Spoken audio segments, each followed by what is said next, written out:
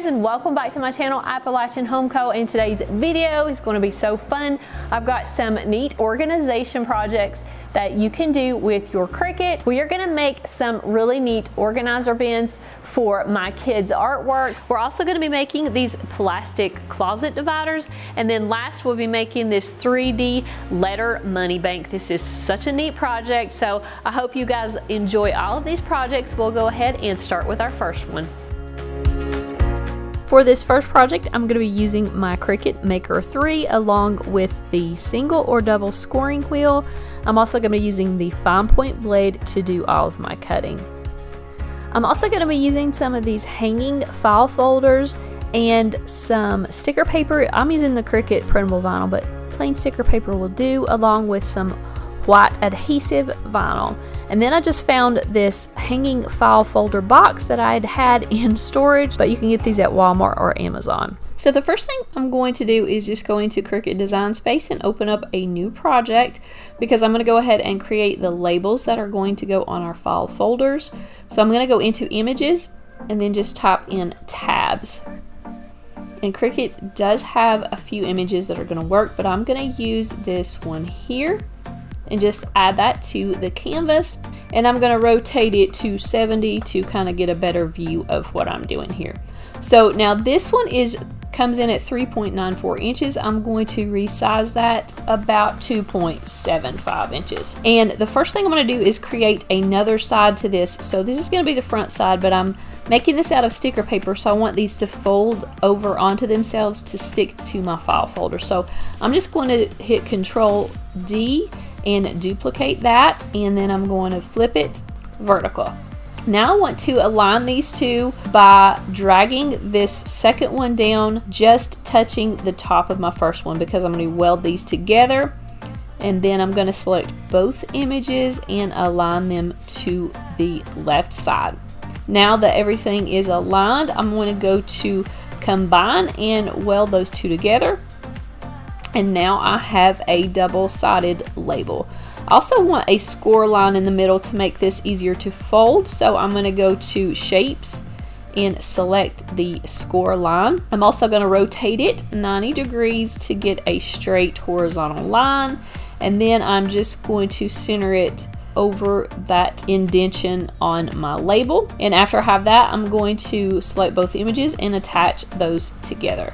You can also change the color of this label. I'm just going to leave mine because I'm not worried about the color. I know what I'm going to be cutting. So I went a little extra here and created labels that actually go inside of this little box, but you can actually create your text directly onto this label and then just print and cut that out. But I'm going to go ahead up here to Shapes and create another label to go on top of this first label. And I'm just going to resize it down to about the width to fit on the purple label. So I want it about there, and I also want these to be white when I print then cut.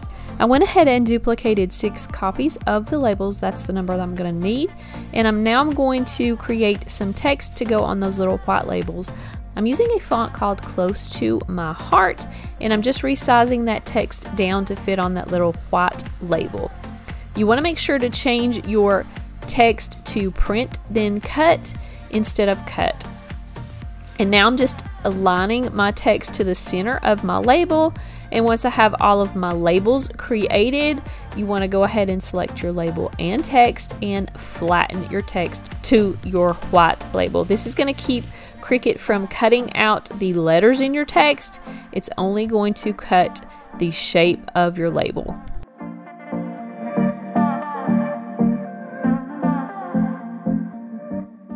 Now I'm ready to make the project. I'm going to be using a mat. I'm also going to go ahead and print this out on some sticker paper. So I'm just going to hit continue and send this to my printer. I am going to turn off the bleed. I don't need bleed on this project. I am going to use my system dialog and go ahead and send these to my printer. And you can see how this printed out with the registration marks. So I'm just going to place that on my mat, load it into my Cricut, and let Cricut read those registration marks. I'm also going to be using the printable vinyl material setting in Design Space to cut these out. Now I'm just going to go ahead and flip that same piece of sticker paper over to cut out the second part of these labels.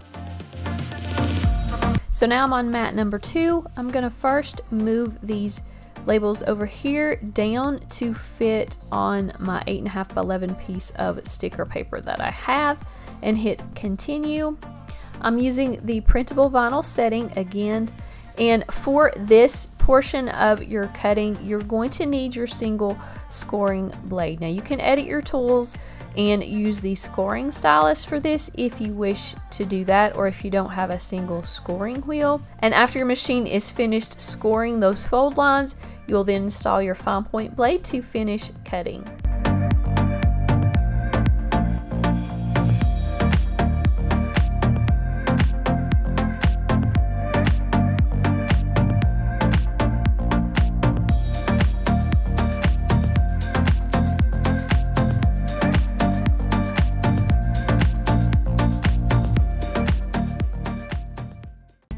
Now everything's ready to assemble. I'm just going to stick these smaller labels on top of the larger ones, and I'm just weeding out the larger ones to make these a little bit easier to see. And you can see how these cut out perfectly.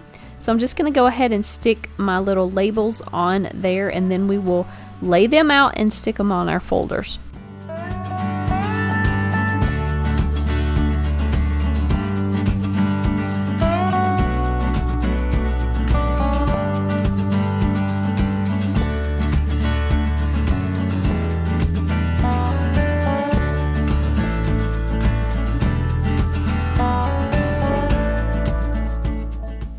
I just peeled back half of the backing, placed the first half on, and then just carefully folded it back over on top of itself. The little fold lines you created with your scoring wheel do help to keep these lined up.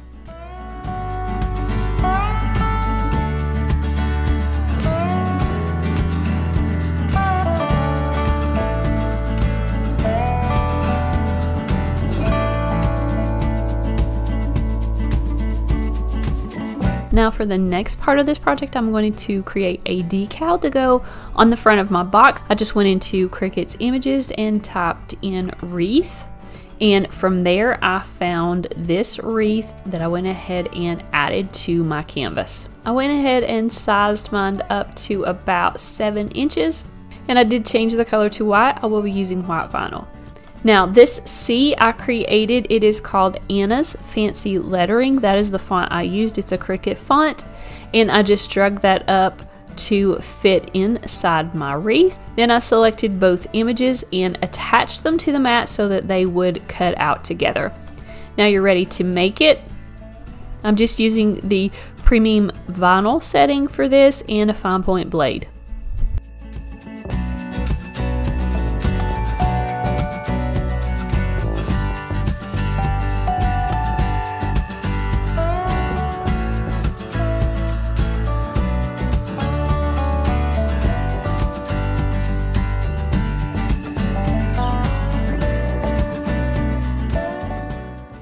Something else you are going to need for this project is some transfer tape. You can use any brand, will work for this. I'm using a brand called Tote. I believe I get it from either US Cutter or Heat Transfer Warehouse.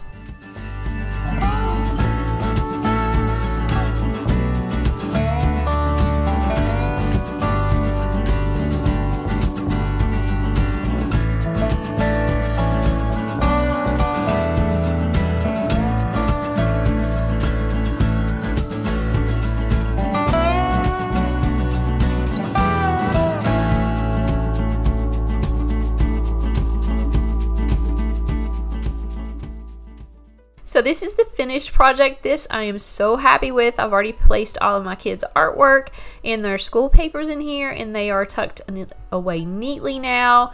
Instead of just laying out in a bin, these are organized. But you can customize this project to fit your needs however you need. You can use this for taxes, you can use this for recipes, but this is a super functional organization project. For our next project, we're going to be making these easy closet dividers. I'm going to be using some sticker paper and some craft plastic from Amazon. I'm also going to have a free link to a file that you guys can use for this project. Okay, so we're back in Design Space and I am going to upload the pattern for these closet dividers, and I'll leave a link to this file for you in the description. So it'll be a free file that you can use to upload to create these, but I'm just going to add that to the canvas. For this divider, when it comes in Design Space, I resized mine down to a height of 7.5 inches. But there'll be 2 images and you can just ungroup those. The back image, which is the blacker image, is going to be your clear hanger. This is what you're going to cut your plastic out of. And then I created this smaller inset to create your stickers. For these stickers, I made sure and changed this shape to print then cut, and then I went into color and changed that to pattern to fill this image with a pattern that I already had uploaded. You can also add some images from Cricut's stock to better fit whatever theme you're going with here. I added some sweaters and a little pocket, some dresses, and shirts to fit the name of the dividers. I also created some text to go at the top of the divider. I changed that to print then cut and also used the curve feature to get it to fit around the top of the curve of my divider. You can resize this, change the letter spacing and the color. And I also created an offset that was 0.04 inches that I'm going to place behind this text just to make it stand out a little bit more, and I'm going to change the color of that offset to white. And this font that I'm using is DTC Summer Solstice by Cricut. You do want to select your entire image and flatten that to keep Cricut from just cutting out your text, and now you're ready to send this to your Cricut machine. I moved some of these images so that I could fit 2 of these on a sheet, and that is actually how I printed mine out. I did leave the bleed on with these also, just to create a little border that Cricut could cut around to make sure that these printed out perfectly.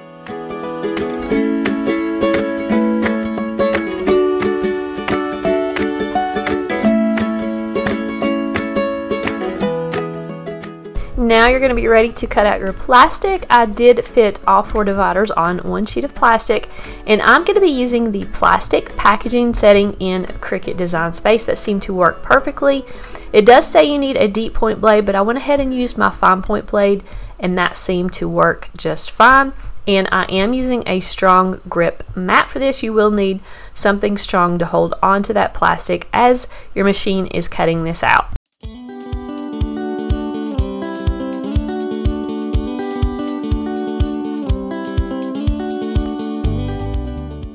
Next, all you have to do is remove your print then cut stickers and place them on your plastic hanger. I lined mine up at the bottom and just used a squeegee to kind of squeeze out the bubbles as I went along the hanger. And at the top, I just went ahead and removed the entire piece, held it up with my fingers as I kind of squeegeed it out around that little circle area. But these turned out so cute for my daughter's room.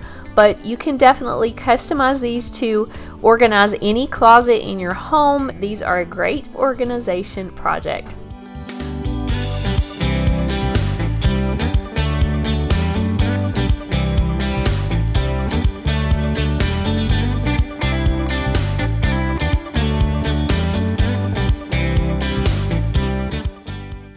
The next project is a 3D letter money bag. I'm going to be using some cardstock, some deluxe paper by Cricut, and also some more of that craft plastic. If you can find 24-inch long cardstock, it works great for this project. To set up this project in Design Space, I just searched for 3D letters. I typed in 3D letter C and it popped up in community projects. This is actually a project by the Lori Whitlock collection, and she has all the alphabet letters available, so you can use whatever letter that you want to. I inserted that into my canvas, and the first thing I wanted to do was resize this. So I just drew a box that was 12 inches, and I kept my project grouped together and just resized the entire project so that my C just fit under that 12-inch mark. I wanted to get the most I could out of a 12 by 12 piece of cardstock.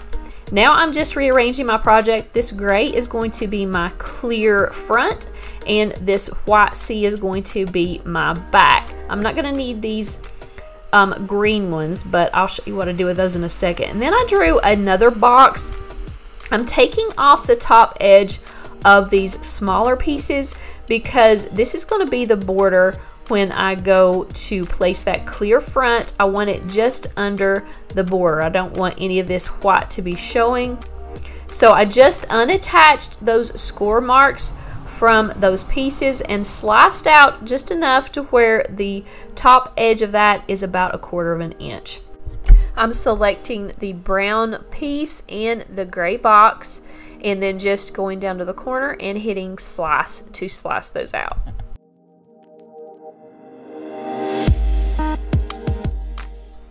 After you do this, you want to make sure and go back and attach your score lines to your pieces.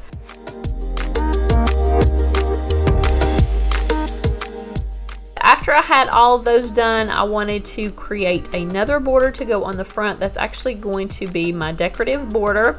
So I took one of those smaller C's and centered it to the larger C to create that border. And you want to select both of those images and slice that out to create your border. So now I have all of the pieces that I need. I can get rid of those green C's, and now I'm going to type in a name that I want to go on the front of this letter. I selected a script font. I believe I went in and searched under cursive fonts in Design Space, but I found this one. I believe it's called Analog Script. It's a good thick script that works well for this project, and you can see here how it's going to kind of come together. I also created a offset around this letter. You want to make sure all your letters in your text are welded together when you cut this out, so that your letters cut out as one. And I think I'm gonna use like a green offset to go behind this name. Also went and changed everything to white that I was going to be cutting out of white cardstock, and I'm going to be using my Cricut mat to do this. You can see how that 24-inch cardstock is going to be handy when cutting out some of these pieces. So now I have all of my mats ready to go. I did have to purchase this project even if you have Cricut access, but it was only $1.79, so I thought that was worth it. I am going to be using the scoring stylus to score all of those fold lines, so I'm just inserting that into clamp A. If you want to use your scoring wheel, that will work fine for this project too. If you cannot find 24-inch cardstock, you can definitely tape two 12x12s together.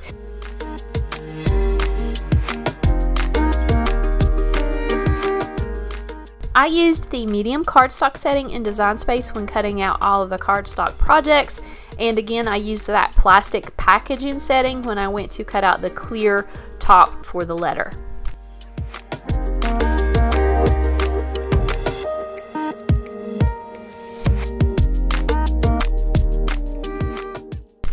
Now that I have all of my pieces cut out, I'm ready to assemble my project.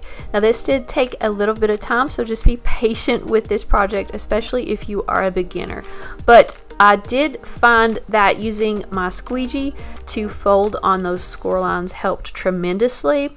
And I made sure that the longer tabs were going to the back of my project, and the shorter tabs that we sliced off were going to go to the front of the project. So I'm just going to go through here and fold along all of the score lines, and I'm going to be using just some craft glue to attach all of these pieces. I have found that if you have some double-sided tape, that would probably work a little bit better than the glue, because you're going to spend a little bit of time waiting for your glue to dry as you're assembling this project. If you have some double-sided tape, you're just going to be able to stick it and go on. But if you have some patience, then this glue is going to work fine. So I'm just going to connect all of the tabs, and you can use your cutout C to kind of help you see how this is going to go. That's what I used as kind of my guide. So after I had all of my letter closed in and assembled, I'm just going to go through and start attaching my back, and that's kind of how I got the shape of the letter. Was I went ahead and placed the back down and then just started gluing the sides along that backing.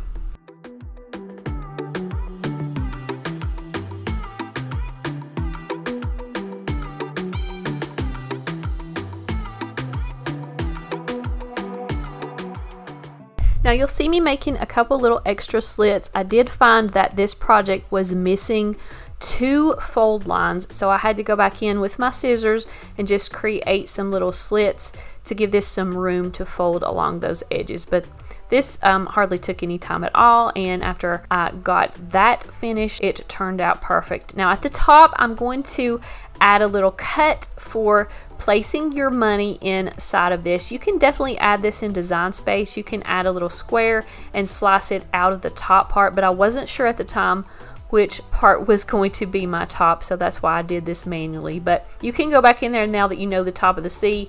If you want to, you can slice that out for your project.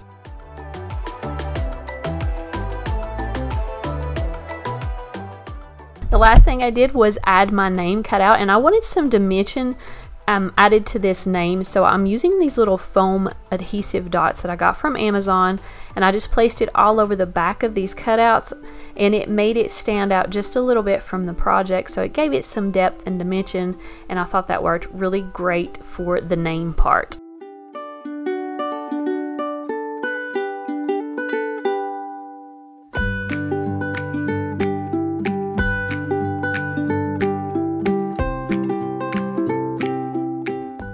This was definitely my favorite project. I'm already coming up with ideas to make more of these, so I hope you guys really enjoyed this project. I hope you enjoyed all of these projects. Got some ideas for organization projects that you can actually use and make with your Cricut machine. If you have any comments, please leave them down below, and I will try to answer any questions that you guys have about any of these projects. Definitely subscribe and hit the bell to get notified of all kinds of videos that I upload just like this. So thank you guys again for watching, and I will see you in my next video.